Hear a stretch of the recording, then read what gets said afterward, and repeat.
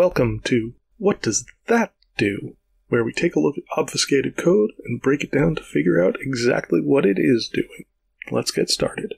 Hey everyone, today we're going to talk about a file that caught my attention that I feel is sort of interesting, both in the way that it came to my attention as well as the way that it is actually functioning. This file here is a PowerShell script, and it came to my attention because the low number of hits on VirusTotal combined with the formatting of it was a little bit confusing. VirusTotal sees this file as being only detected by 3 different vendors, ClamAV, Symantec, and Dr. Web. ClamAV and Dr. Web both agree that it's a PowerShell file, PS1 PowerShell, and that it drops something. Dr. Web calls it a mull drop, and ClamAV just says that it's a dropper agent. So, if we want to take a look at this and see how it's working, we can just open it up in Atom here, and we can see that the first thing it does is set up a string variable, and it has lots of hexadecimal characters in here, but it also has a curious combination of less than and greater than symbols to make these diamonds. And if we scroll through, one of the things we'll notice is that there are places where there are just absolutely huge chunks of these less than and greater than signs, all the way down to here we have several hundred of them. Here we have probably close to 1,000 of them. And then at the end here, we're doing a replace on all of those, replacing them with zeros, which means that what we have here actually is a whole lot of zeros at the end of a string, and in hex, 00 is a null character. So that's definitely an interesting thing. And then here we have a second variable, and we have pairs of hexadecimal characters separated by a single one of the less than and greater than symbols.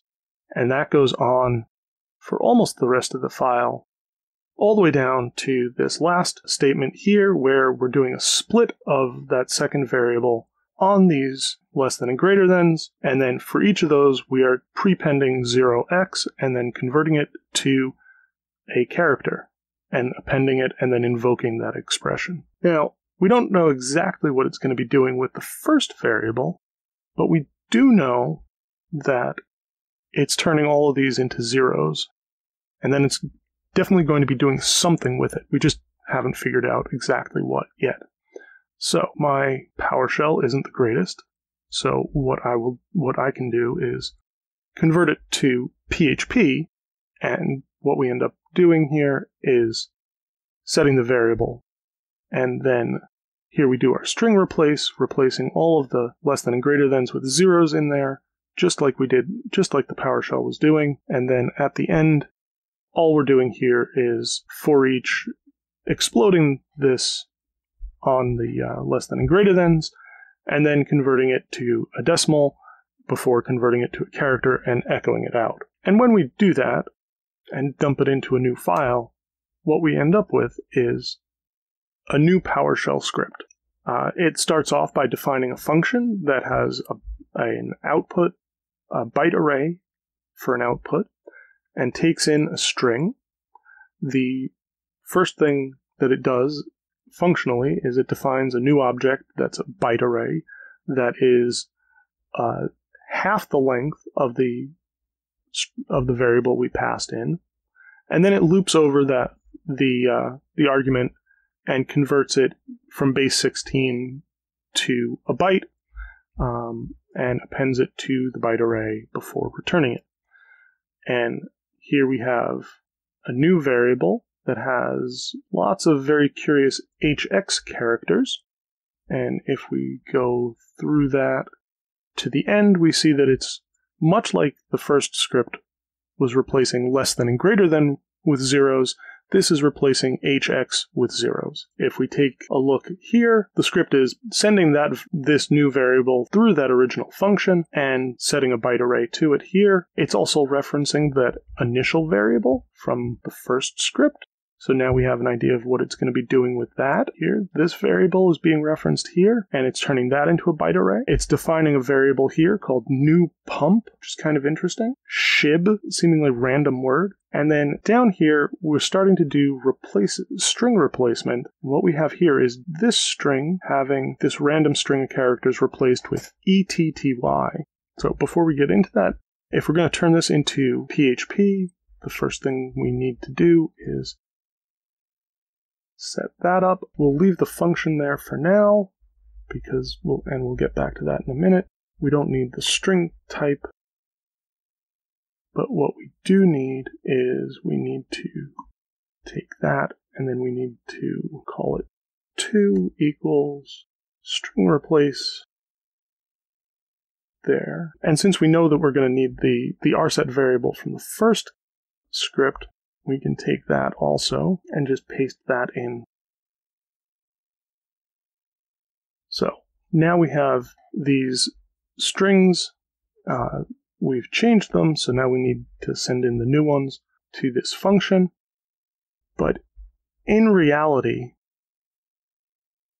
all that function is doing is exactly the same thing that we did with that for each loop. So rather than going through it, what we can do here is instead rewrite this function in PHP, and that's as simple as doing return me equals an empty string, and then passing in an argument. And then here, all we're doing is return me dot equals hexdec substir with our index, and taking a 2-character substring there, and then returning return me. So now we've rewritten that function to spit out the correct values here for these, and now we have our new variables set to the actual bytes of these strings. We can leave these two alone, and then let's take a look at what these are doing. Here we're just doing a replace of this string on this one, and what we're ending up with is actually get type. Here we're actually creating invoke. We have in, then this random string, and ke, and we're replacing the random string with vo, so that becomes invoke. Here we're doing ge, a random string od, and we're replacing it with tmeth, so we end up with get method. This becomes a path name, and that's C Windows Microsoft.NET framework v403.303.19 ngent ask.exe. So engine-task.exe. This becomes load, and this becomes simply $null. That's the reflection assembly, and then here we have some more variables being defined in order to create something that where we end up with hbar getting the results of the invoked command. So IEX with the backticks in there is just IEX, and in PowerShell that's an abbreviation for invoke expression. So we don't really need that, but finding out what these end up doing is going to be interesting. So here, this variable is reflection assembly, so that gets put there, and then this is a load, and we are loading this first byte array, or this first byte array that we've created here. And then once we've done that, so this is loaded byte array 1. So now that we've loaded that byte array, the next thing we're doing is we are doing a get type on new.pump, and then we're doing a get method of shib. Very interesting. And lastly, we're doing a .invoke on that. And then here, this is just $null object array of, we'll just call this Windows path, and that is getting the second byte array. So we'll just call this byte array 1, byte array 2, so that becomes byte array 1 there, and byte array 2 there. And then hbar is really just combining these two and executing them. So, in terms of figuring out what these byte arrays actually are, we actually don't even need these. We don't need the load or the null or the reflection assembly or these variables.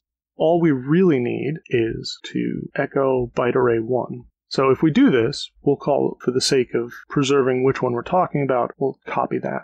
So now we have our PHP, and we know that it's going to be echoing something out, so we can just copy that out like that. And then what we can go back in and do is call that to, and then we can PHP that file again into a new, and now we have a 46K and a 55K file that have been output. And if we do a file on those, we see that they are PE32 executables. Now, the interesting thing is that from the code that we commented out, it's taking the loaded byte array here, which is byte array 1, and looking for new pump. So if we run strings on this one, we see PE sections, very interesting, and then we see a whole lot of blobs. Here's our .NET framework version.